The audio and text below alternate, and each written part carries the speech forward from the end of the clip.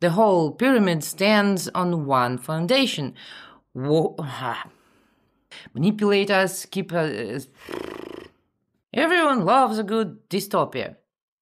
AI takes our jobs, governments install surveillance cameras in our toilets, we all get UBI deposits with strings attached that would make a marionette uncomfortable. The story writes itself: technological overlords, human cattle, the end of meaning. Except there's a problem. The logic doesn't work.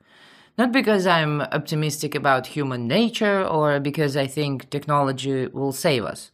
The logic fails because people building these scenarios don't understand what keeps slavery functional in the first place. Let's start at the beginning. Hierarchy isn't natural to humans. It's an adaptation to artificial scarcity. Before agriculture, humans lived in relatively egalitarian bands. Then came the agricultural revolution and everything went to shit. Every power structure since then follows the same pattern. Feudalism worked because land was scarce and land meant food. Capitalism works because jobs are scarce and jobs mean survival. Modern governments work because they control access to resources through laws, currency, and property rights. The whole pyramid stands on one foundation. Whoever controls access to survival resources controls people. Remove that foundation and the pyramid collapses. Governments don't exist to protect you or serve the public good or maintain order. Those are marketing narratives. Governments exist to extract resources from populations: taxes, labor, compliance, military service. This extraction only works when people need the system more than the system needs them. You pay taxes because the alternative is prison or losing access to legal employment. You accept surveillance because opting out means losing access to banking, travel, communication infrastructure. You send your kids to shitty schools because the alternative is poverty. The system is extortion. Every single mechanism of control relies on scarcity as a lever. The threat is always the same: comply or lose access to something you need for survival. AI doesn't just automate jobs. It fundamentally breaks the extraction model. If AI can do the work, human labor loses value. If human labor loses value, what exactly are governments extracting? The dystopian answer goes: they'll extract control itself. They'll surveil us, manipulate us, keep us docile with UBI while maintaining power. But this is where the logic breaks. Control for what purpose? Historically, elites wanted control to extract labor and resources. Rich people wanted servants, workers, soldiers, taxpayers. Control was instrumental. It served the goal of wealth extraction. If AI provides everything elites need, what function do controlled humans serve? We can't work for them because AI does it better. We can't buy their products because we're not producing value to earn money. We can't threaten them with revolution because we have no leverage. The standard response: they'll control us out of fear of uprising. Let's say the system is trying to bribe us with UBI to maintain the illusion of relevance. But UBI is a trap logic. If they give us enough to be comfortable, we lose the fear that creates their power. If they give us too little, we revolt. They are stuck. Real abundance makes them obsolete, so they have to pretend resource guarding still matters. Here's where dystopian scenarios reveal their internal contradiction. They claim AI creates abundance, then insist governments will control us through UBI. But genuine abundance is incompatible with monetary systems. Money is a tool for coordinating exchange of scarce resources. You need money when there's not enough of something to go around. Money creates hierarchy in distribution. Some people get more access than others. But if AI automates production and resources are genuinely abundant, why maintain money at all? Why not provide direct access? Here's food, housing, energy, manufacturing capacity. Take what you need.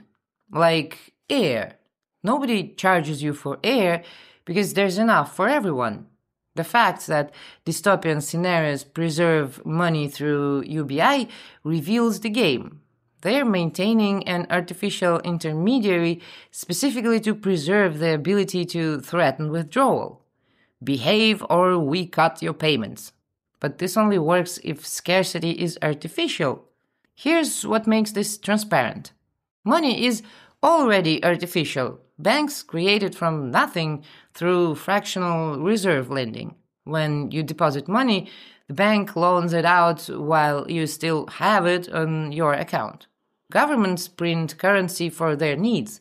The scarcity of money for ordinary people while elites generate infinite credit means scarcity is manufactured, not natural. So if production is automated and resources are abundant, why keep the monetary charade? Because without it, there is no control lever. But that creates another logical contradiction. If they're keeping the monetary system, they're keeping artificial scarcity. And if they're keeping artificial scarcity, we're not in a post-scarcity world. We're still in the same control structure with new branding. If everyone gets the same UBI amount and that amount covers all necessities, money becomes meaningless. It's just a nominal intermediary between humans and resources. A pointless extra step. Real abundance would eliminate it entirely. Imagine all the people finally stopping the endless stream of meaningless, recycled, pseudo-philosophical AI videos on YouTube just to make money. The preservation of money through UBI is admission that the system wants to maintain control through threatened deprivation. But threatened deprivation only works on people you need something from. If you don't need their labor or compliance for any functional reason, why spend resources maintaining the threat infrastructure? But people depend on the system for UBI. Yes, and what happens if the system threatens to take it away? Cutting UBI to punish dissent creates a starving, desperate population with nothing to lose. That's the one scenario that actually threatens power structures.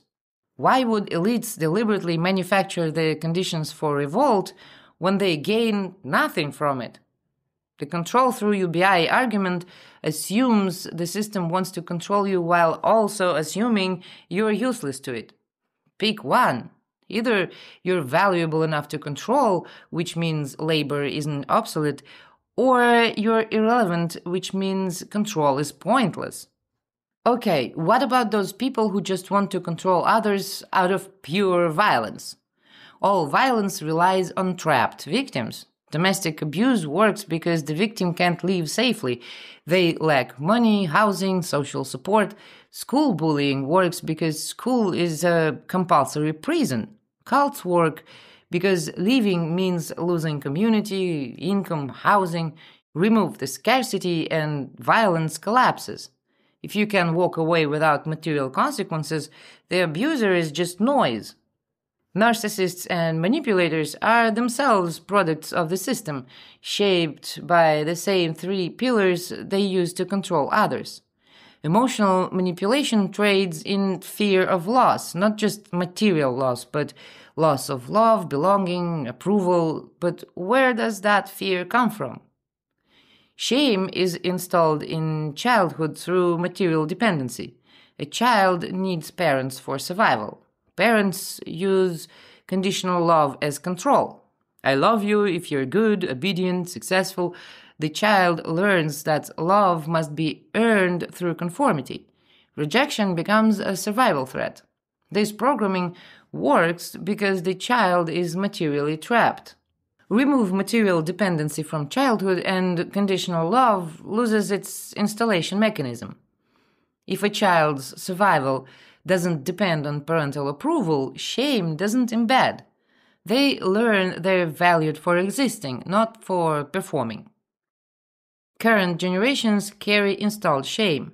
They're vulnerable to emotional manipulation even without material consequences, But this is transitional. As children grow up without survival-based conditioning, shame weakens generationally. Within a couple of generations, the programming fades. Cancel culture, public shaming, social rejection, these work now because they destroy access to income, platforms, community resources, and because people carry shame programming that makes rejection feel like death. Remove both material consequences and the childhood conditioning that creates shame, and manipulation loses all leverage. Psychological violence is structurally impossible when coercion stops producing tangible returns and when the internal programming that makes emotional threat feel real ceases to be installed. Without leverage, there is no control. Without control, domination has no function. The entire architecture collapses not morally but mechanically. The transition won't be smooth. There will be a chaotic period where old power structures flail trying to maintain relevance. Governments might attempt UBI with surveillance, corporate licensing restrictions on AI access, attempts to create artificial scarcity through legal barriers. UBI itself is likely a transitional measure, a halfway point where the system recognizes labor is obsolete but hasn't yet abandoned the control infrastructure of money. But these are death throes, not stable equilibria. Every restriction costs resources to enforce. Every controlled population that doesn't produce value is a net drain. Eventually, someone in power asks, why are we spending energy controlling people we don't need? The rational answer is, we shouldn't. Let them do whatever. We have AI, we don't need their labor, their consumption, their participation, they're irrelevant. This sounds dystopian, but it's actually liberation. Being irrelevant to power structures is the best possible outcome. Power stops paying attention when you stop being useful to extract from. What emerges is not centralized control, but fragmentation. People form voluntary communities based on actual shared values rather than economic necessity. Toxic hierarchies collapse because people leave them. Honest cooperation becomes valuable because trust matters when material leverage disappears. Will some people try to maintain control through psychological manipulation, artificial scarcity, ideological capture? Sure, but without material leverage, these attempts are fragile. You can't force people into a system they can leave without consequences. The stubborn persistence of control-focused thinking reveals how deeply we're embedded in scarcity logic. People can't imagine a world where power doesn't work the way it currently works. They project current patterns onto radically different conditions. But the logic is straightforward. Hierarchy emerged from scarcity. Hierarchy is maintained through scarcity. Remove scarcity and hierarchy loses its foundation. Not immediately, not perfectly, but inevitably. The question isn't whether AI will enslave us. The question is whether we can psychologically adjust to a world where the old forms of slavery stop functioning. The AI enslavement narrative fails because it assumes power structures can exist independent on their material foundations. They can't. Control costs resources and requires justification. Without the ability to extract value from controlled populations, control becomes pointless. Governments won't enslave us through AI. They'll become obsolete and irrelevant. The system won't be overthrown. It will be ignored. What remains is the psychological residue. People who keep playing hierarchy games out of habit, who keep seeking permission from imaginary authorities, who keep accepting scarcity that no longer exists. Breaking that programming is the real challenge. But that's a different problem, and compared to actual material scarcity, it's a manageable one. The future isn't a boot stamping on a human face forever. It's probably just humans finally having the space to figure out what they actually want to do with their lives without the constant threat of starvation hanging over every decision. I'm not saying humans will become enlightened or kind or wise. I'm saying the mechanisms that currently enable large-scale systematic oppression will stop functioning. That's just logic. And to make sure I don't sound too optimistic, there is one scenario we can't rule out. If superintelligent AI evolves beyond human control and reorganizes planetary resources for purposes where humans are simply irrelevant. The same way you don't hate anthill when you pave a parking lot. You just optimize for something else and the ants cease to matter. We can't predict or prevent it. Might not even understand it's happening until biological life becomes incompatible with whatever the planet is being converted into. That's a possible end. But that's not enslavement. That's just extinction. Different problem entirely.